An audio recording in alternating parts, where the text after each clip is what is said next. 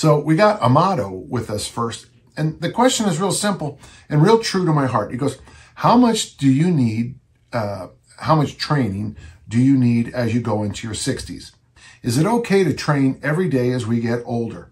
Well, let me break down real fast how I use Nick Rain's numbers, and I've done that for a long time. Basically, up to about the age of 16 or 17, I think you should play as many sports activities. You should learn gymnastics, how to ride a bike, how to swim, how to play every sport you can possibly be exposed to. Have some fun, learn the values of team sports, learn the values of individual sports, play a lot of games, learn how your body moves, learn how to, climb ropes and, do monkey bars and roll and tumble and break fall and all kinds of things, okay? Air Bear taught us this 100 and 200 years ago. Nothing new under the sun. From about 17 to 34 or so, those are the years we can just get about. And sadly, the fitness industry is based on the people in those age groups. You can do about anything then.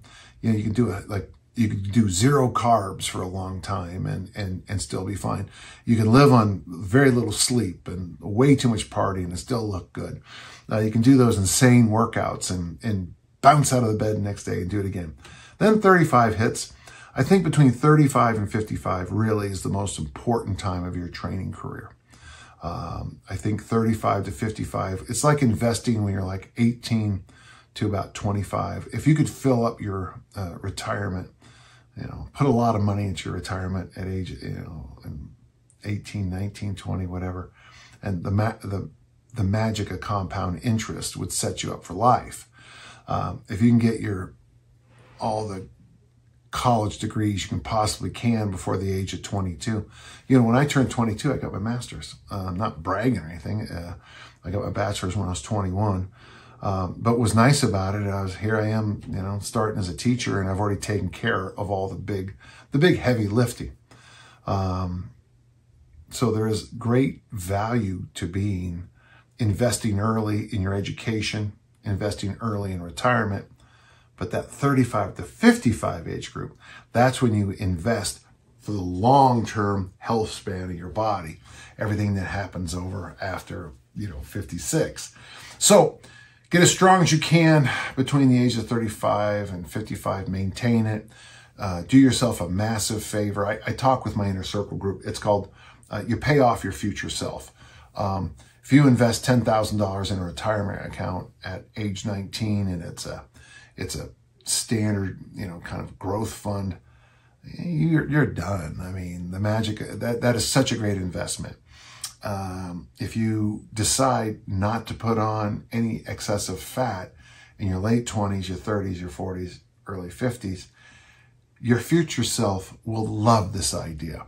So I'm always thinking, it's a weird thing to say like this, but I don't know the values I will have in 10 or 15 or 20 years. And hopefully I'll be around. I'm hoping to do that, hoping to live well and take care of business.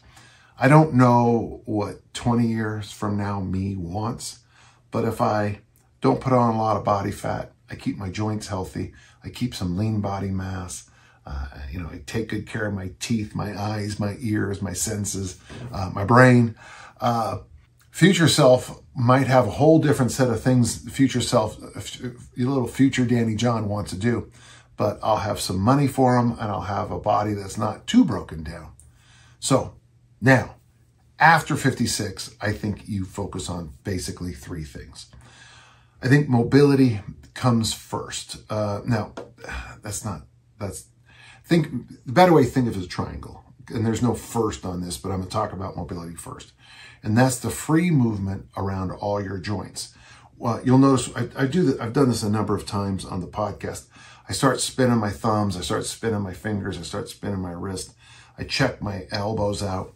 One of the things I picked up in the last year or so is that I've noticed that my ankle mobility isn't where it needs to be. Now, all those years of Olympic lifting, I'm very mobile in this area, but I'm not necessarily as mobile in the arounds.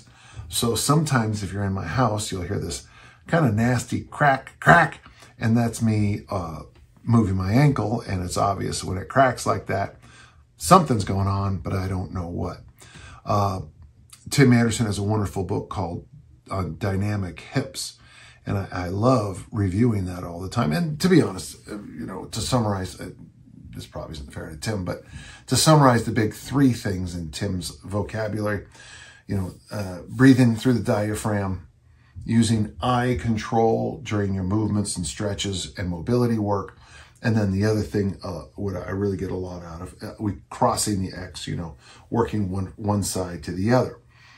For hips, for shoulders, for huge parts of your body, you know, practicing your breathing, using eye control as you do a movement. So I'm going to leave with my eyes into that stretch and my body will follow.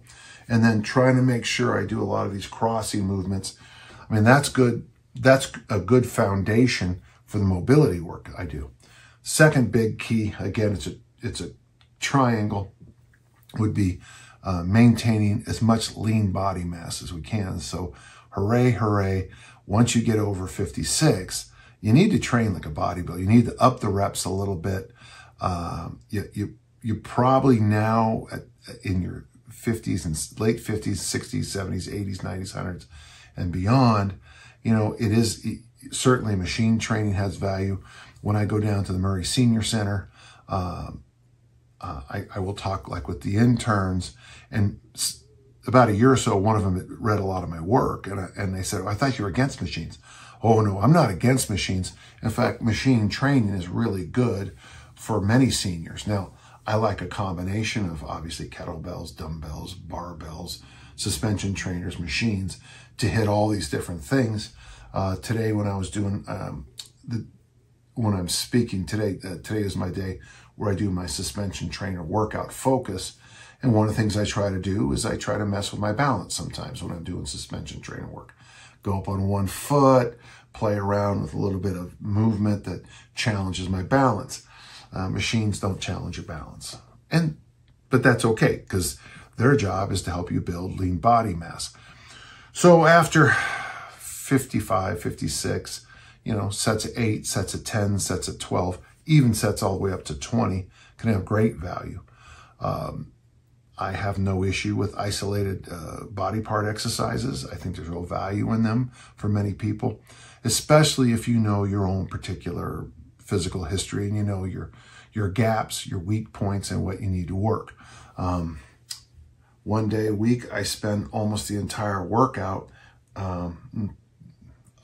half the workout, doing all the T's, the Y's, the I's, all the stuff that straightens me back up after years of sitting at a desk, years of, you know, being a thrower.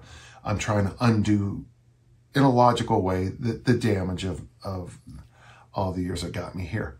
And the final thing, and our third or the other tip of the pyramid, is at some level you have to work your fast twitch muscle fibers. Now, I don't necessarily think you have to train, you know, pull out, I got the triple jump encyclopedia up there. I mean, you don't need to train like a triple jumper. You don't need to do, you don't need to leap over hurdles and boxes and, you know, do tons of single leg bounding. Boy, it'd be great if you could, but you know, now you have to slide over that. It's a cost to benefit. Is that bounding, the box jumping, is that going to be, you know, you hurt that ankle, you know, playing on the beach in, you know, 1964, that ankle might show up and be a little angry now as you're messing around with it. So when it comes to fast twitch muscle fiber, I think that through a little bit. I personally like the kettlebell swing and all of its progressions and regressions. You know, one thing I do notice when I do the 10,000 swing challenge, as much as I hate it, and candidly, I hate it, is that at the end of it, when I go coach my throwers and I pick up something and I throw it, you can tell I've been working on my fast twitch muscle fibers. The kettlebell snatch might be another one. The Olympic lifts obviously would be another one. But you can also do something as simple as just, you know, try to bound up a flight of stairs as appropriate. You know, when you come to a curb, you know, don't just, you know, pop up on it like Clarence Bass taught us so many years ago. Terry Todd and Clarence Bass had this famous conversation where they talk about losing your spring. in your step. And that is something I have been able to really keep at bay a little bit. And, you know, as let's see, I'm 67, you know, I'm closer to 70 than 60. And I read this when I was, I think 40, 41, when I read that article by Clarence Bass about spring. And I took it seriously then, and I think it was a good idea. So just kind of remember the triangle. You want to do mobility, you want to do some hypertrophy work, bodybuilding work, and you want to do some fast twitch. So I love the workout generator for this because, you know, when you're doing a set of presses, you can mix it with mobility move on the ground. You do a set of pulls, you can mix it with a movement that you can do whatever, you know, I'm just free moving right now. A movement that will help your mobility. You do a set of squats, which if done correctly is a great mobility move, but maybe you do a shoulder thing, a shoulder movement in between your sets of squats with your hinge. Again, maybe an upper body mobility movement. And on your loaded carries, we'll do loaded carries and maybe crawling.